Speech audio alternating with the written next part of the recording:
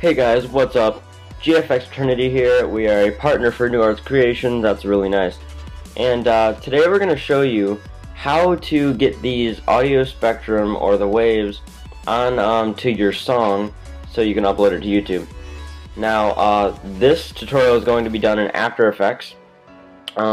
It can be done in Sony Vegas, so we will have one of the guys from the team that uses a Windows computer to show you a tutorial how to do that in Sony Vegas. So let's get right to this.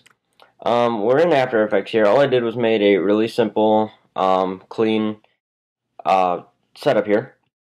And what we're gonna do is we're kind of gonna have it like the YouTube layout. We're gonna have the spectrums coming up from here and here, just going up, but we don't want it to come down, which is somewhat difficult sometimes. So what I'm gonna do is I'm just going to make a new adjustment layer and put it under the flare so the flare affects it. And we're just going to name this sound waves. So the first thing you want to do is make sure it's selected, go up into effects, go to generate audio spectrum.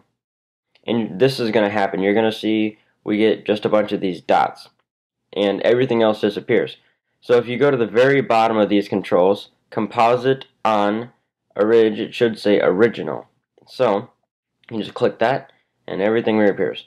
So what we're going to do is we're going to line these two ends up all the way on the ends over here, just kind of on the bars. For the bars to be set on here. And I think that's pretty good right now. But if you see, if we play through it, nothing happens. That's because our audio layer is set as the default of what layer you're on. So what we want to do is we want to click on this and go to our song, and then we see something happens here. So now we have this going along with the song, but I don't have it playing in the background right now. So if you saw in the videos, they only come up from the top and not the bottom. That's because the side options, you want to go to side A. So they only come up from the one side. But if you want to do the opposite, side B. Or just side B. But for now we're with side A. And if you saw, it wasn't like this. There was more like a wave. And that is called duration averaging. So if you click on that, you're going to get that look. But it doesn't go up as high. So maximum height, you can just bring that up quite a bit. And now when you play through it, it's going to turn out to look like that. I think I'm just going to keep it around 2000. So when you play through, it's really nice and smooth like that. But also if you don't want that, you can just click it off and it'll be like this. Also, in the template on the videos, the colors are different, so you can always just change the colors there, do whatever you want for those. Make those how you want them. Let's just pick that for now. And there's more lines. Those are called frequency bands, so you can just bring those up. I'll bring those up to like 150, and it looks a lot nicer now. And now if we do the averaging, it's looking very nice, very cool.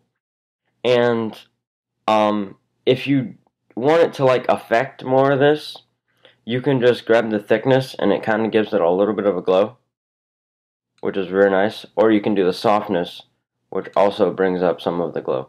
But I just keep mine on 3 and 50. That's what I like to use. And one more thing is, you probably have seen in some videos where it starts off with one color and it cycles through all these different colors along the line. That's because they have this hue interpolation. You can change this second, 0.0, all the way up to 360, or you can just change this first to 1, and that does the same thing. Now if you can see, it changes that. We'll just take off these for now. Oops, we have to have that on. Now if you can see, it's got different colors throughout the whole thing. I think we change that to black, you can see it better. Yeah, if you can see, it shows all of those colors, which is really nice, and it shows every single one of them. Especially if you put one color at black, the other color all the way up to the right on any of these colors, it'll change them. So you can just kind of scroll through. You can even keyframe it. You say we keyframe the outside color as this one. Then we go over here, and